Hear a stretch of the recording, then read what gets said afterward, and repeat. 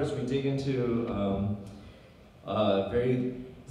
I think, very simple message, but one that causes us to reflect on where we're at spiritually. God, we ask, Lord, you've given us the church, you've given us this group of people, these people around us, and I pray, Lord, that as we look in your word and see what is the church meant to do, what is some quality about the church that we're not practicing or that we're missing, God, that we consider, where do I fit in that? And so let's be your time, God, in speaking to us. We pray that we have receptive hearts. In Jesus' name, amen. So I have a simple question for you. Let's start with this. Turn to somebody and answer this. What do you want to be known for? What do you want to be known for? All right, so go ahead and take some time. Think about that for a second. What do you want to be known for? When you have this question, and this question comes to mind, right, you obviously a bunch of adjectives then come pouring out. A bunch of descriptors about who you are, about how you hope others would want to know who you are, right? And this description about you, these adjectives about you, really impact and affect a lot about your behavior. In fact, who I want other people to know, or what I want other people to know about me, impacts the way that I interact on social media. What I post on social media first comes through my filter of what I want you to think about me, right? The way I act with you guys and the way I talk with you guys comes through this filter of what I want you to think about me. A lot of the way that I interact, the way that I hide from you and what I hide from you, right? What I don't want you to know about me is impacted about how I want you to view me and how I want you to see me. The way that my feelings are impacted or the way I feel is impacted by how I want to be known, right? So the list can go on and on about this impact about how you want to be known really has far-reaching implications on who you are. So, what do you want to be known for, right? I wish I had time to talk to each of you about this. This is a really good question. So, I guess I'll start, and then starting with the people in the back, the microphone's here, you come on up, and no, I'm kidding, we don't have time for all that. If I was to answer this question, I'll start with this. I was the only Asian kid in my elementary school, right? The whole elementary school, a few hundred people, right? The only Asian kid. And that, I also was not particularly good at music or math, as you'd think that your local Asian Chinese kid should be. And I wasn't particularly smart. So growing up, I didn't make friends very easily. I kind of was, bullied a little bit in elementary school. Who wasn't, right? We all kind of were a little bit.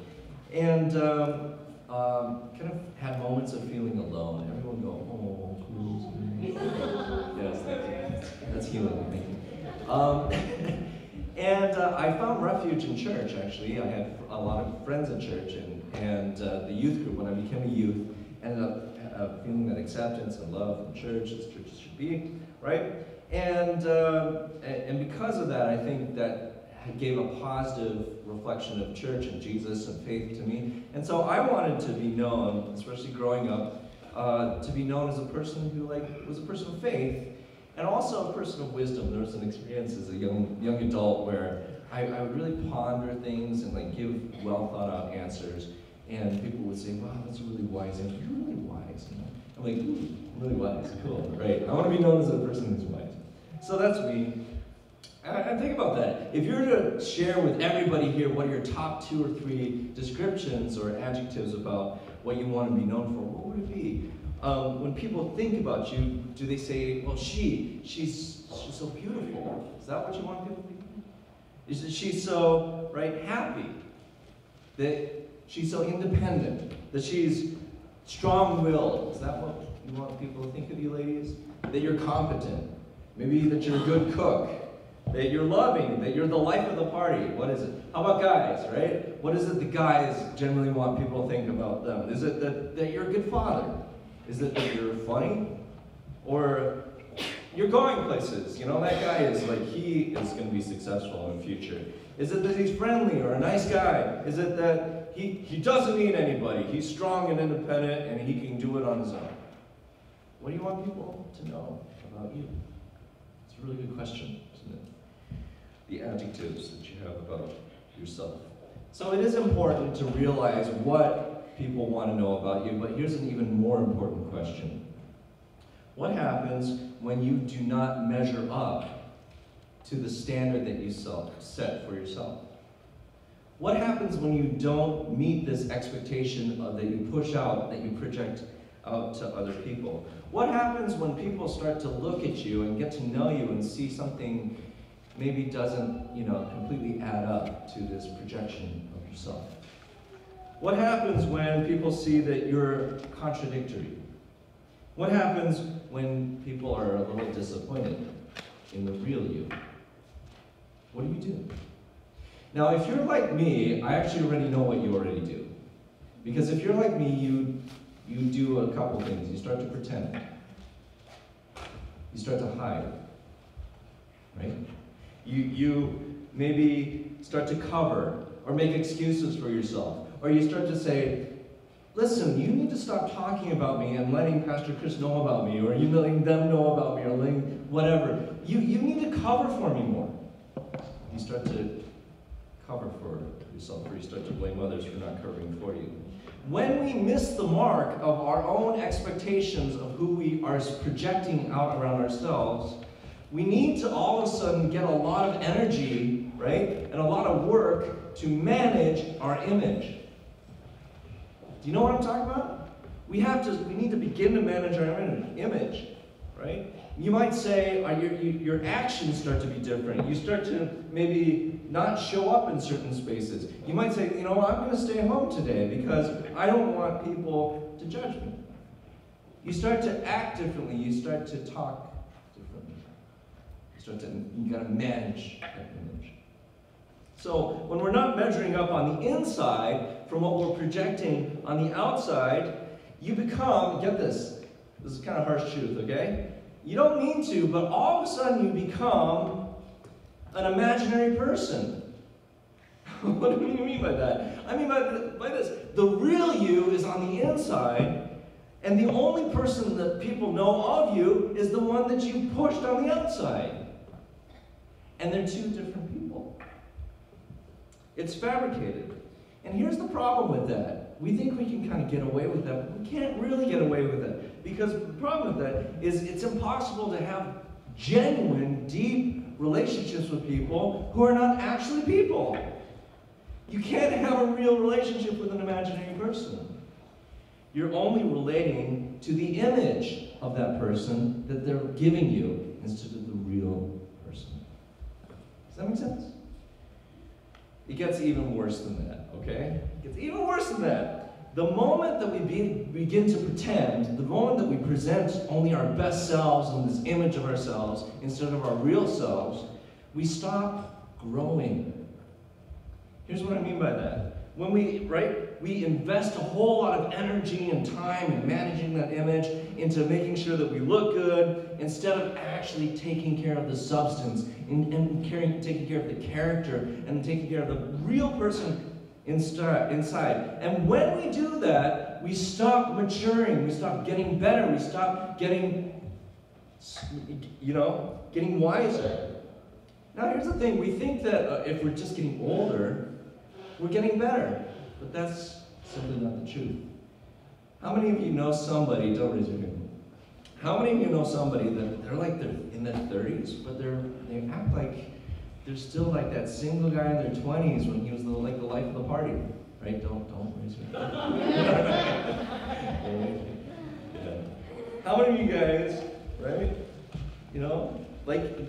Spiritually, you're still stuck from decades ago, from years ago. Even though you might be older, it's like, oh man, that guy needs to grow up. That girl needs to grow up. How many of you know of that woman, don't know, the mother of a preteen, right, who still wants to be acknowledged for how pretty she is, from when she got all those compliments back when she was single, right? Here's the point where people are like, Pastor Chris, don't talk about me, right? I'm not talking about you, this is about other people. If you're relying on your success from your past, you're stuck. You're stuck from actually becoming and growing and being transformed into the person God is making and pulling you in the future. So, listen, that sounds really judgmental. Like, Chris, you're really judgmental. I'm not trying to be judgmental. Because I'm actually talking about myself too. I understand very well how to be a pretender. Be an imaginary person.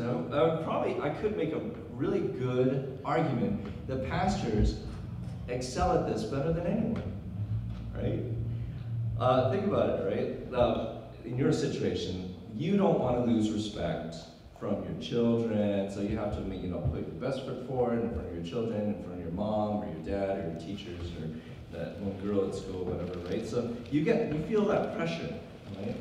But for pastors, we are professional Christians, right? We are paid to somehow have this really integritous life, where our inside and our outside match perfectly. Like we're supposed to have it all together, that somehow our feet don't actually touch the ground. We kind of float around 2 inches off the ground and kind of come to you and say, well, just kind of get your life together and all will be well, right? Like me.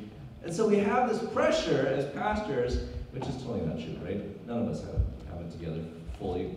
And pastors especially, I think, have this extended pressure on us to, in some ways, pretend. So, if we're judging, we gotta judge me just as much as anyone else. So, here's what's strange about this position, though. In some ways, I think you want me to pretend.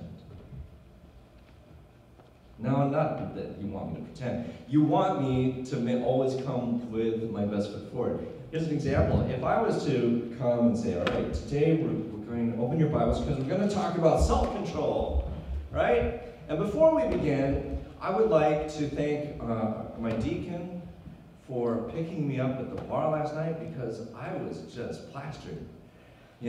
So thank you for that, right? Yeah, it's great. I woke up and I was in my bed. I didn't even know what happened. It was great. You'd be like, what? No, thank you. I'm not going to listen to you. So we want to listen to people who have integrity in their lives. We expect from our pastors, I expect from myself, right, to have a life of integrity. So there's this pressure that we have to be this example of consistency. And so that's the thing, right? Like we want to make sure that what's going on the inside and what we're presenting on the outside are consistent. Here's the thing. Where on earth do we tend to pretend the most? In church. What? What are you talking about in church? That's right. If we're being honest with ourselves, I come to church and I look around and we get into Sunday school, I work around the group, and we put our best foot forward in church. Right? And in some ways, we kind of mask that down a little bit because, I go to Twin Cities, and Twin Cities is not the place where we dress up with ties. We actually are real people. We're real. We get into small groups and we talk and leads, and we're real with each other. Then we go to each other's houses, we're real with each other, right? Yeah. So we have this image of we're the real church. And I wonder if that image is a real image, or if that also is equally a projection of who we think we are, or who we wish we were. So I don't want to be like, bad church, we're bad people, right? I think we're honest and charming. I think we're trying to be good. But if we're real about if we're real, then my guess is that we might see that we're lacking in some areas. We might see that we could be a little better, a lot better than where we currently are, okay?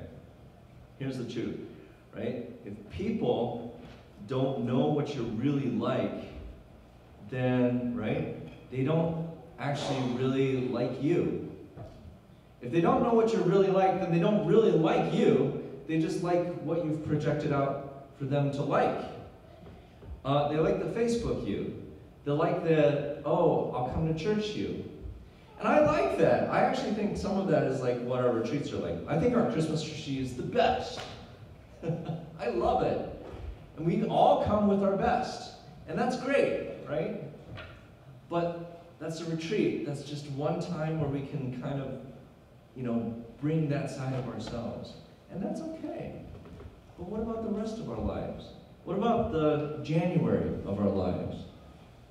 Where I need to be known for the real me. That it's not the Christmas retreat. Do you know what I mean? It's not I come to Sunday and I sit in a row and I make sure that my children, I shush my children so they don't act up. And I make sure that I, come and know that people are okay with me. Right? Where is it that I can let my mask down and be known for who I am and not feel judged? Here's the thing, too. It's quite possible that no one actually likes you. It is possible that no one likes you because no one actually knows you. Okay? It's mean to say, isn't it? Truth is that... My wife said, sorry, man. No one likes you. Yeah, that's my wife. Hey, Ben, we like you, man. Somebody. You heard it here. David likes Ben. Now we all need to be known for something. We need to be known for something. We want this to be, I want to be known as the wise person, the friendly person, whatever. That's great, but that's not your biggest need. The deeper need, the bigger need is not how you're to be known, but that someone knows you. That is the bigger need. That the someones are in your life getting to who you are, the core of who you are, getting to understand what your challenges are, what's going on in your life. We need a place where this manufactured mask can drop. A place without fear of being judged, a place without fear of being rejected. And here's why you know this is true. This is why you already know it's true.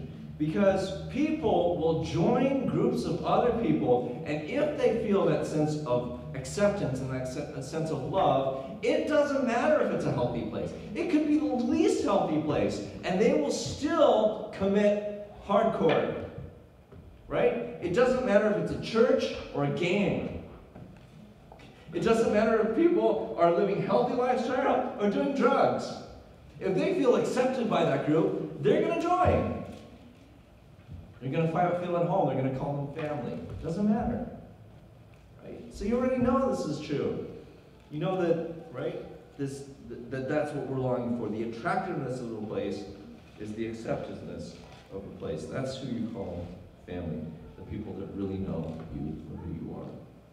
What do we say about those people? We say, man, those people are real. They're real people. Real people. Because when you're truly known, people see your faults and struggles and failures. When you've allowed yourself to let that guard down, instead of just getting advice, they put their arm around you and say, man, I don't know what to tell you, but we're here for you. We're here for you. That's good. That's the place that you're attracted to. So, we said, unfortunately, the place that churches tend to be, and I'm not going to, be all like bad Twin Cities. We're really bad. I actually think we're pretty good at this, right? We're pretty good. I think we're a pretty healthy church. But I also think there's a measure of guardedness with us. There's a measure of, I will only allow you in so far, okay? Yeah, come in, but make sure you stay near the front door so I can push you back out. I think there's a measure of guardedness with all of us. For a couple reasons, right? That guardedness is, we don't want to feel rejected. We don't want to, if you really knew who I was, if you really understand what I did, you wouldn't love me. You wouldn't love me. And so we guard ourselves. Another reason, we don't want to let people down. We don't want to get so close because maybe you might find that you're trusting me. And I don't want you to trust me because I already know myself well enough that I have let you down before. I've let other people down, and chances are I'm going to let you down too. And so I'm going to keep my distance from you for your sake. You might think. There's all sorts of reasons, right? That I'm rejected, or you might reject me because And so we just keep each other at arm's length. So, where should we find this place? Right? Where do we find this place of acceptance and love? I think that, and hopefully you think, that this place should be the church. Right? And maybe you have found this in the church, in this place where, oh, I find that one person here or a small group of people here where I can truly just be known. And that's great. The Bible, I think, tells us that this, in fact, is the place where that needs to happen. So the very first church, one of the pastors of the very first church was Jesus' brother, right? James. And James tells us very clearly, you know, if you've read James, right? James is like, let me tell you how it is, black and white, right? No middle ground, this is how it is. And he tells us in chapter 5 about one of the qualities of the church and the qualities of our interaction as a church. And this is something that just seems to be elusive for us as a church. But we need to move towards this quality as a people in order to progress as the Church of Jesus Christ, okay? Look in chapter 5, James chapter 5, verse 16. Very familiar passage. It says this, "Therefore, confess your sins to one another and pray for one another so that you may be healed." It's a verse that's stuck in a number of passages around prayer, about having the elders come and pray for the sick and prayer of faith and heal him. But in the middle of it, he takes this time to talk about confession of sin. Confessing of sin, right? So here it says, you know, we want to be, I talk about having a healthy church, confessing sin. So why don't we stand up, find somebody you don't normally talk to, and for the next 5 minutes, I want you to confess your deepest, darkest sin to one another. That's what I'm saying. Right? Okay, obviously that's not going to work for you. So why don't we do the other way? Here's the microphone. Come on up. We'll line up this way. You just tell us your deepest, darkest sin. Is that going to work? All right, see. Here's the thing. The Bible has told us that one of the great qualities of church and one of the most important things we can do is to release ourselves from the thing that holds us back. The thing that we need to pretend that doesn't happen to us, even though we already know it happens to every single one of us. That we're sinners, that we're lost, that we have areas of our lives that are unrepentant. There are areas of our lives that we struggle with. There's one thing that the church can help with, we don't know how to do. And is it going to happen right now between, 3:15 and 4 o'clock on a Sunday? No, it never happens. It's Chris, doing his yelling thing at you. So we're missing the boat. Somehow we're missing this. It doesn't happen in rows facing forward. But I think it does happen and can happen. And should happen. Instead of happening in rows facing forward, it happens in circles. Usually in a coffee shop. Usually in a living room. I mean, sure, we'll open the doors for you if you want to have it here. That's fine. It's not a place to matter, right? What happens, however, it's usually 1 or 2 people who are with you. 2, 3, 4 people in a small group. Once you get past 7, it's really hard to confess your sins, right? Like ideal small groups, officially, I guess, are like 7 people. It's with small groups of people, right? It's in these quality places where you're allowed to, share who you are, what's really going on. And so obviously we're not going to do that here. But if we don't do it, we're going to remain imaginary and pretend. We're just going to come to church and wonder to ourselves, at what point in time will I ever actually get anything real out of church? Yeah? In the Minnesota Post 2 days ago, there's an article written by a lady, but she says this. The title of the article says this: "The United States could use a minister of loneliness too." That's the title. The first 2 sentences of the article. This week, Britain's Prime Minister, Theresa May, created a new government post, a Minister of Loneliness. The official assigned to this post has been charged with coming up with policies to help Brits combat loneliness, what May called the sad reality of modern life.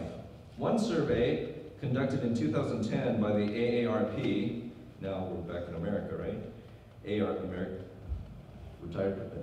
America's Association of Americans Retired Persons, found that 35% of the Americans aged 45 and older, approximately 44 million people in America, were chronically lonely, up 20% from just a decade ago.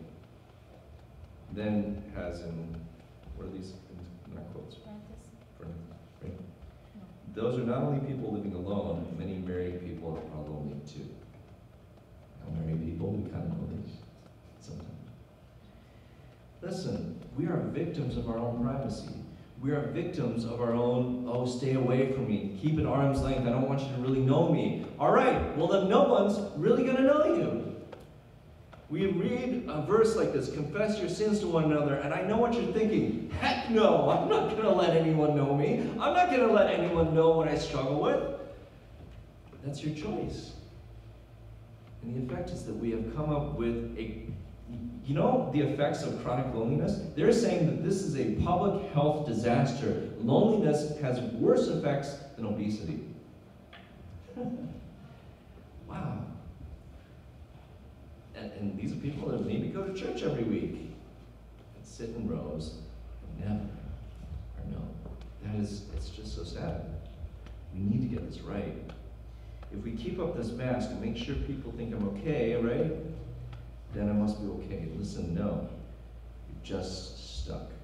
So James tells us we need to confess our sins. And what's our response then, right? Verse 16. Let's just think about this one verse. Therefore, confess your sins to one another. There's not enough one anothering going on in church on a Sunday. There is on Friday. Now, you know, we ended up being here. We didn't get the message in time. And we had a great time with Ku and talking about just like let's talk about adulting, like young adults, like what does it take to become an adult? We talked about finances and like renting versus owning, and it was great. It was a good, it was a good time. Right, you're not going to sing this. It was, because I had some great wisdom to impart on her. Right? So those one another times, those times where we can get into each other's lives are so crucial. And when we do that, we're able to share with one another and confess with one another. The response of the church is this. Therefore, confess your sins to one another and what? Pray for one another. This is what the healthy church does. It doesn't say confess your sins to one another and then go back to the Old Testament and find the law that says that you're condemned for that sin. Right? It doesn't say come and just spank them on the bottom until they get it right. It doesn't, right? That's not what it says. It says when someone confesses their sin to you, you come alongside them and say, brother, sin is tearing you apart. It is hurting you. It is hurting the people you love. And you know what? God has an answer for that. So let's come to our Creator, the one who created the laws that show you your sin and how it's destroying you from the inside out and destroying your relationships and destroying your peace. And let's come to Him. And when we come to Him and pray to Him, you're reminded of how He loves you and how He came to rescue you from sin. Not to show you how bad you are, but how bad sin has what is done to you, and so that you can be released from its power. And when we pray to Him, He comes and He forgives you. He's good and righteous to forgive you from all sin. Amen. And cleanse you, right, from all sin. We pray for one another so we can be freed from the darkness and the power that sin has in our lives. That's the response of the church. That's why we have a hope that when we come here, who will know me? Who will love me? Who will bring me to know that God has an answer? So, in the meantime, while we sit around waiting for somebody else to do it, right? Here's the thing, who's going to do it? Do we need titles for it? Who's going to be the one saying, come over to my house, let's chat and have some, let's go out and grab some coffee. How many of there are you, and how many of me are me, right? I don't have time to do that with all of you. We need to be the ones instigating, we need to be the ones, stepping forward and saying, I'll be the one to asking for this. I'll be the one. Here's the thing. Sometimes young people have tried this, and I'm thinking about Dirge. Dirge said, man, we need to get the young people together. Let's go to Jeff and Kathy's house. And it would be so great if we could have these deeper conversations and really get into the Word and pray for one another and just like any takers. Right? So here's the thing. Are we going to be a church that actually is a church? Or are we just going to play pretend church for the rest of our time? Until you finally realize, man, they don't have it together over there. Somebody, please, somebody, love me. That's what the person right next to you is probably thinking right now. Okay? Somebody love you. All right, so there's extraordinary power in confessing, right? The church isn't here to shame you and say you're a bad person. God isn't here to shame you as a bad person, right? The law already tells us that. And so Christ came to save us, to bring us out of this so that that damaging destruction of unhealthy life can happen in your life, right? Therefore, confess your sins to one another and pray for one another. Why? So that you may be healed. So you may be healed. Right? When we confess, when we say, the power of sin is its secrecy, isn't it? The power of sin is that nobody knows. Oh, well, nobody knows, at least I can keep it a secret, and then people will like me. How about somebody knows and people like you even more? Because they know you instead of what your image is. Right? Let's finish off with this, a few more things. Hebrews 10:24 says, and let us watch out for one another to provoke love and good works. Another one of the one another verses. Let us watch out for one another to provoke love and good works. There's not a lot of provoking of love and good works to one another right now, except for me, right, provoking you. But the one another part of it isn't happening. That happens again when you get into that coffee shop. And what's your week been like? And how have you blessed somebody today? And how have you blessed your family? And how have you? What are the struggles that are keeping you from being what God is calling you to be? Those conversations. That doesn't happen until we're face to face, right? I love if you were at the Pastor Law's celebration yesterday. Chris Reinenson, he's the Twin Cities Metro Baptist Association pastor. He came and he spoke and he talked about the Lord turned his face towards you. And I'd never heard this before. And he comes up and he literally, you guys were there, and he literally takes Sifu Na's face and like turns it to him. It was very awkward, and I'm sure a lot of older people were like, what is that white man doing? And they're like face to face, and he's like, this is what this means. That there's a friendship and there's an intimacy. That God turns his face towards you. So many of us are so like, oh God, I don't want you to turn your face to me. I don't want you to see me. I don't want to be known by. I don't need to confess this because God, maybe you don't know what's going on in my life. I don't want to feel it. Oh my goodness. Really? God knows everything about you, all right? But God turns his face to you so that you have that intimacy and that love. It says, let us watch out for one another, provoke love and good works, not neglecting to gather together as some are in the habit of doing, but encouraging one another. And your encouragement to me comes in those small times, in those one-to-ones, and my encouragement likely to you. Paul says this in Galatians 6, if anyone is caught in a sin, you who live by the Spirit should restore them gently. How is the restoring gently ever going to happen if all we're doing is trying to cover for one another and pretend in one another and put up our face in front of one another, right? It only happens when we are real, and truthful, and there's actual spiritual disciplines going on. So, this is what's supposed to happen in church. Romans 15:7, accept one another, just as Christ accepted you. Why does Christ accept you? Why does Christ accept you? Because you're really that awesome? Is everyone here that awesome? Is like, Jesus like, oh my gosh. Yeah, you're so great. I really need to get them on my side because I need them, right? Are you that great? No, of course not. I mean, you're great, but you're not that great. Why does Jesus accept you? Because he's bringing you in to transform you. He doesn't accept you as like, oh, you're so great. Please don't change anything. A good parent accepts their children. It's like, oh, I water my family so that they can grow and mature and get better and wiser. As does God. God accepts you so that he can find that space to transform you and take your heart and move it more towards his and his kingdom work. God wants to transform you, not to keep you the way you are. When we pretend, we put blocks in front of God, in front of others. We put our imaginary selves out there. We reject the work of God's transforming into our hearts of who he wants us to be in the future. God has a direction for your growth. God has a direction for your maturity and your wisdom. So, where are you going to find this godly transformation? Sitting right here. The way that God is going to help us to transform us is in those times where we sit together.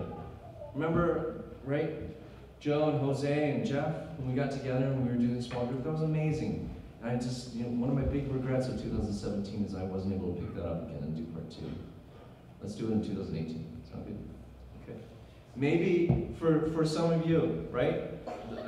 What's Miriam and Dur and Hoa?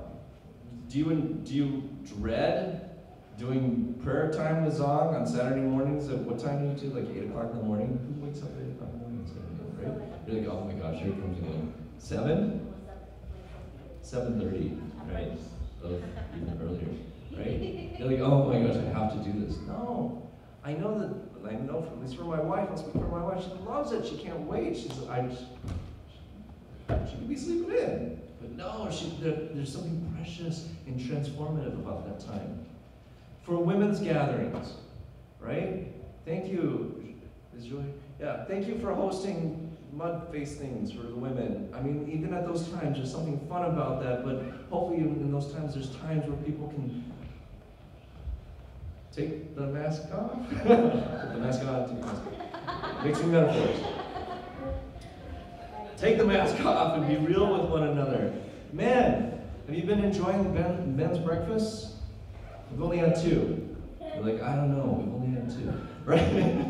I've been enjoying them. Hopefully we can get to a point where I talk less and you guys talk more. And we can get into a space where we're sharing, and we're confessing, and we're praying for one another. That God can come to our lives and start to transform us from the inside out. Guys, our church has an end zone. I had to pull some kind of football analogy. Our church has an end zone that we're trying to run to. It's this. Families throughout the Twin Cities progress in faith towards Christ-likeness through a vibrant church. We said again, families throughout the Twin Cities progress in faith towards Christ-likeness through a vibrant church. And we will never become a vibrant church if we stay in our rows all the time and your only Christian experience is in rows and never in circles, across the table in pairs. It's Kia putting her small group discipleship together. I'm so happy that you're doing it. We had a little discussion about this a couple weeks ago. She's like, I'm thinking about doing this discipleship thing. I'm like, yes, do it! We need young people, especially some of our young ladies from New to Faith, right? To Kia, I mean, yeah, that's great. Is Kia the perfect person? Oh, yes. Yes. Oh, yes. No, we all know she's not a perfect person. But she wants to serve God and she loves people. We know that if you get into Kia's space where she's loving on you through discipleship, that is a good place to be. Right?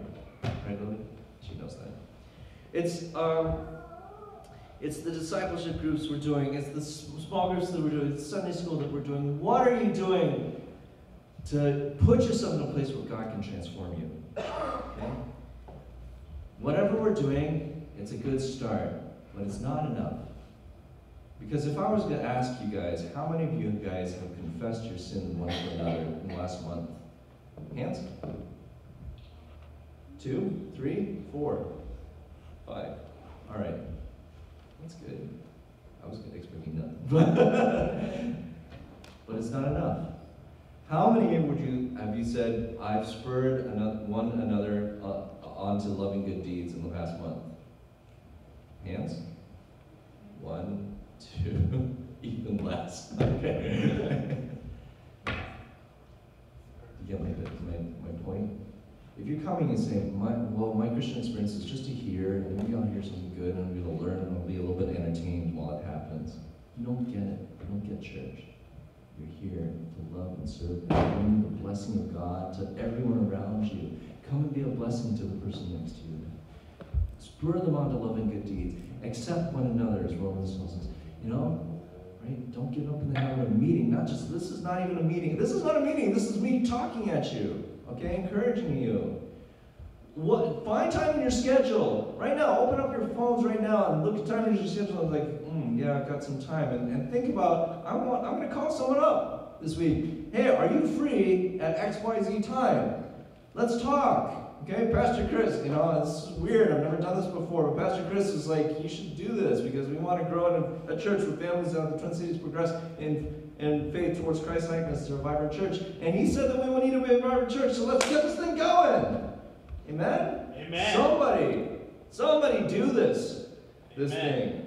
We need to be better connected. And you need to stop waiting for me to tell you when to do it. Okay? I'm not your dad. I'm just another guy. Okay. I am. You need to start. Find 2 other people, 3 other people, identify a place, just start. And if you need support, let me know. Maybe I'll give you a list of questions to start with. Maybe you can have a conversation around what we talked about today. Whatever it is, I don't care. But just get in that place where you're not just like, okay, this is like school. It's not school. It's church. It's God's strategy to reach the world and save the world from sin. I challenge some of you to confess your sins one to another. Some of us need freedom. We wanted so much for the church to give it to us, or to find it from the church, that God would give us to us through the church. And we just need someone to come along with us and help us. Okay? If we do this, we're going to see progress towards faith, towards a faith like Christ-like faith, and create a vibrant church. We're going to see that in our church. We're going to see healing in our lives. We're going to see restored relationships.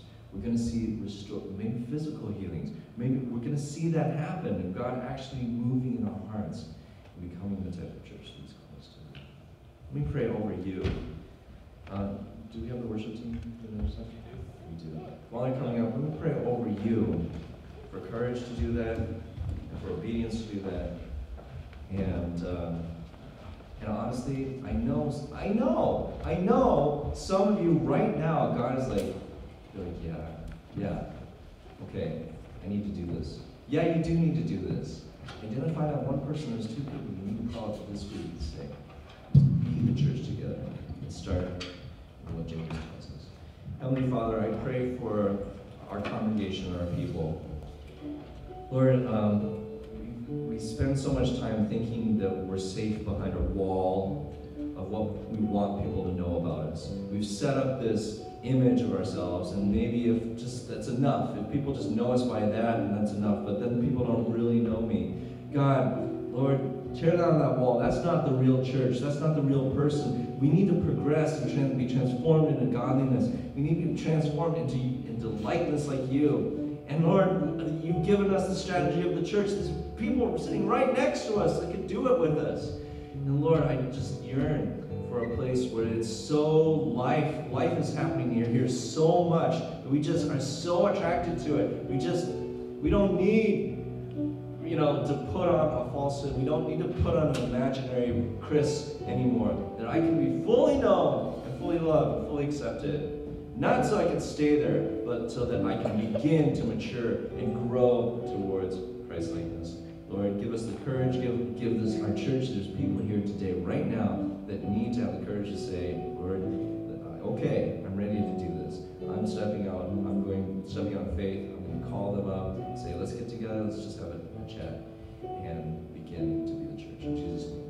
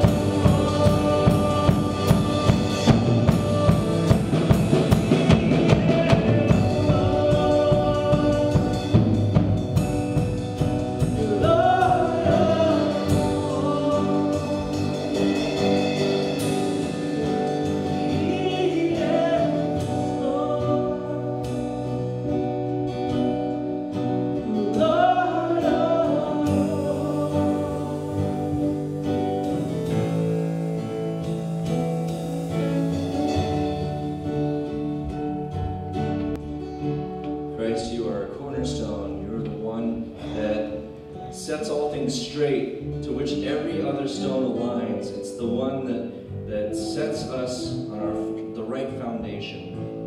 And so Christ, as we think about you, Jesus, as we think about what you are, I pray that we could come to you and think about praying to you, that we may be healed. We come to you with our weaknesses and our failures, and you turn that from curse into blessing, from weakness into strength. And we come to you fully known. Lord, we should not be afraid of who you are, but we should come boldly before the throne of God, looking for redemption and forgiveness, and finding it because the blood of Jesus has covered all sins, and we are known as children of God, that we are white as snow. We come to you